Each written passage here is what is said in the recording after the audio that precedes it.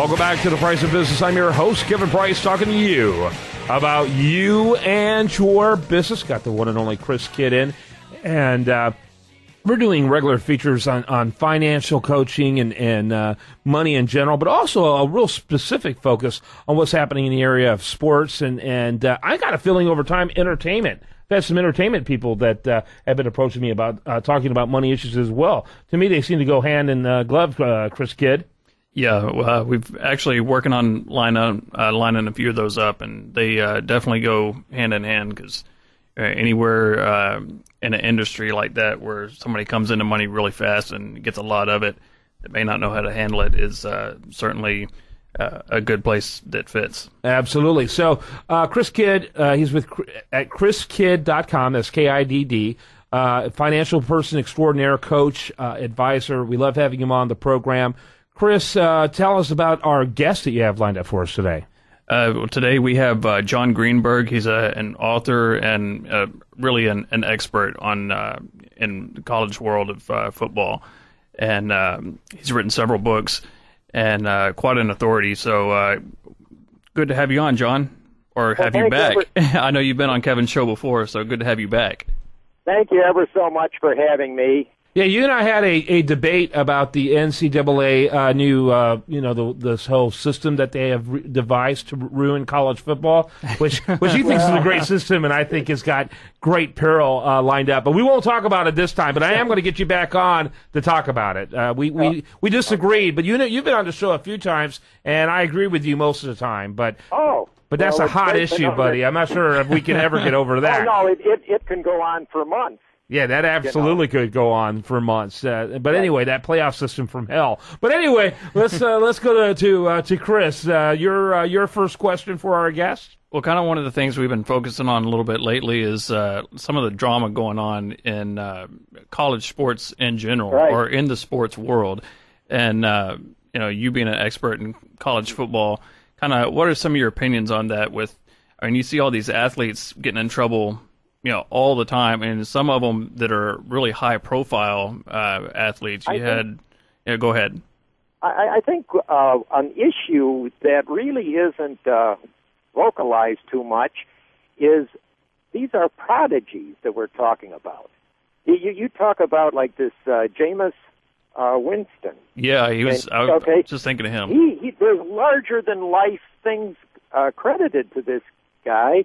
When he was 9 years old, when he was 12 years old, he did thus and so. So he's a prodigy. And what happens is that the parents, they think in terms of the big payday that's coming. And this is kind of shortchanging the kid because he may be being enabled. He's got to have instant gratification, and he isn't really getting up to speed on how to handle disappointment. And sports is intended to teach people how to lose gracefully. Yeah, because absolutely. Everybody loses in life. You can lose a pet, you can lose a job, you can lose a loved one. Everybody is going to lose sometimes. And the mark of greatness is when you get knocked down, that you pick yourself up and get back into the chase. Yeah, no question about it. No question about it. And by the way, John's the author of several books, articles, really has done enormous research in the whole arena of sports in general, but particularly college football. Your next question, Chris.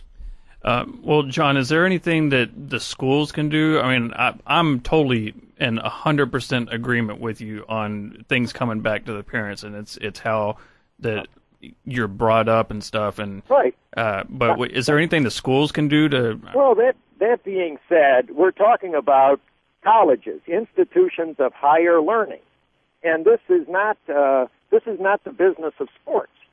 Okay, this is not professional football. It's not professional basketball. This is college sports, and you're supposed to be, as a student athlete, you're representing an institution of higher learning, and yes, the schools do have the role of making sure that they're bringing athletes onto campus that are going to reflect well upon all the values that institution stands for.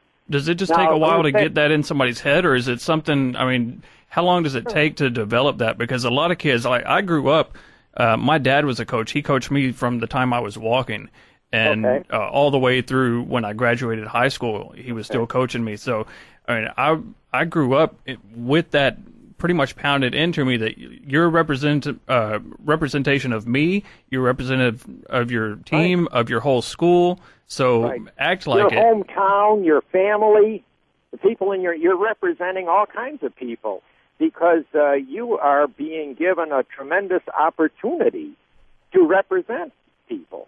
So is that something that they can develop while they're in school? Like somebody who did not come from that background, how long does that take? You know, the backgrounds we're talking about now, Jameis Winston, he didn't come from a deprived background.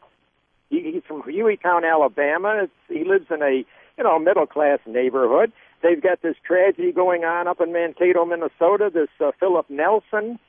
He's now being accused of criminal assault, a bar fight. The victim, Isaac Kolstad, had part of his brain removed. He's the father of a 3-year-old daughter. There's another child expected on the way. This Philip Nelson's father, he had enough money to be hiring a private quarterback coach. Wow. Right. You know, so we're getting back to this whole thing about prodigies who are coming from good backgrounds. Yeah. Okay? Now, and this is why it's disturbing to me, because these parents should know better.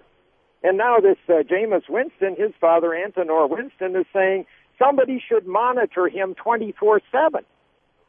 Well, he's a grown man. He's 20 years old. Yeah, absolutely. You need a babysitter? So, you know, when you get into what should the schools be doing, well, the schools, they're going to be hiring athletic directors. They're going to be hiring head coaches.